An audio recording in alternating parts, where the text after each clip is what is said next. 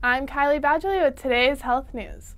For those with hypothyroidism, sometimes even after the proper medication is prescribed, patients still might not feel just right. New research conducted by physicians at Rush University Medical Center found that persisting symptoms linked to hypothyroidism in patients are not just in their heads.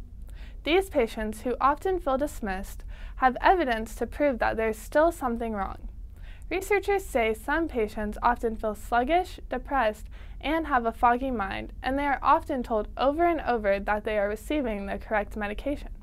But according to the American Thyroid Association, about 15% of the 10 to 12 million people who have hypothyroidism continue to feel symptoms even after treatment.